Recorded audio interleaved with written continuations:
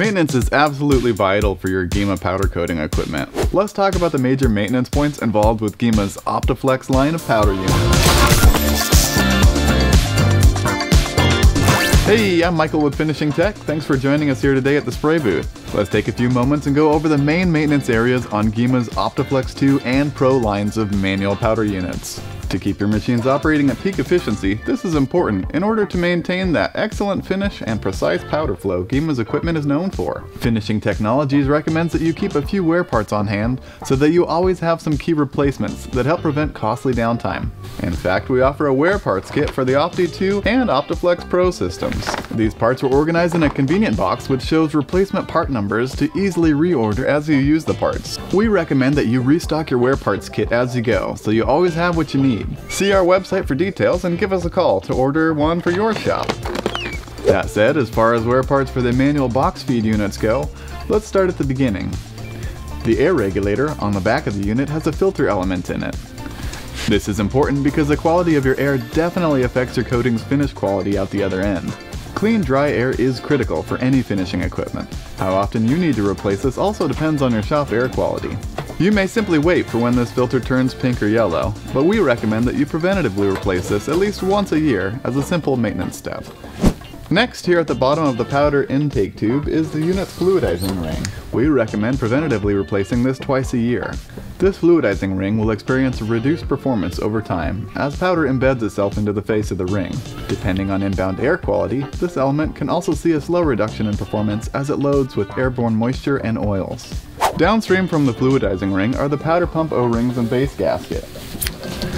The O-rings on these Venturi pumps wear over time as you remove and install the pump repeatedly during color changes. Failed O-rings can lead to unmetered air entering the coating process, which can cause a pulsing effect at the front of the powder gun.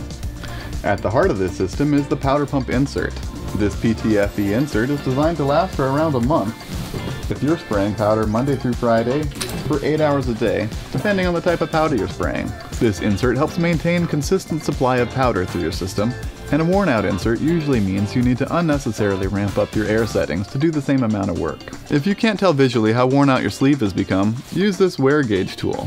One came with your unit, or we sell them separately. If the insert is worn out, this gauge will insert all the way up to the shoulder. A fresh insert, you should see about an inch left on the insert tool. A lot of shops will preventatively replace these monthly. An often overlooked filter element in these systems are the conveying and supplementary air filters. These are located in the red and black housings on the top of the powder pump. A quick test for these filters is to disconnect them from the couplers and attempt to blow through the fittings to see if you can get air at the front of the pump.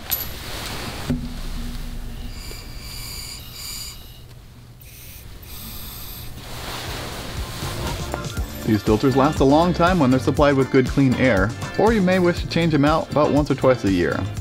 Your entire powder hose run is technically a wear part, though we most commonly see wear right here at the bend near the powder pump. If you notice this spot getting worn out, you can simply shorten the hose and reattach it to the powder fitting. As long as your hose and cable set are free from damage, you're golden. You may choose as a preventative maintenance step to replace your hose annually, and some shops choose to have a separate hose run for different colors or powder chemistries.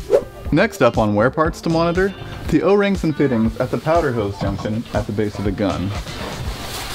The green O-rings at the powder hose fitting tend to wear over time, as will the PTFE tube this fitting slides into inside the gun handle. When the O-rings experience enough wear, you can end up with unmetered air entering this process. If you don't need to use a quick release collar to disconnect your powder hose, in other words, the hose just sort of falls out, the O-rings on this tube are probably worn out. The tube itself can last for years, but is worth keeping an eye on. With proper gun cleaning, the powder gun itself should last for a long time. Poor cleaning can lead to buildup inside the gun body, where powder turns a corner. I've seen buildup so bad the entire gun body required replacement.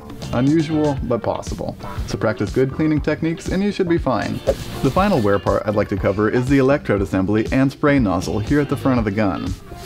As powder flows through the electrode holder assembly, it slowly wears on the V-shaped splitter inside. Over time, this can actually end up sending more powder to the outside edges of your fan pattern, kinda like tiger stripes on a liquid gun.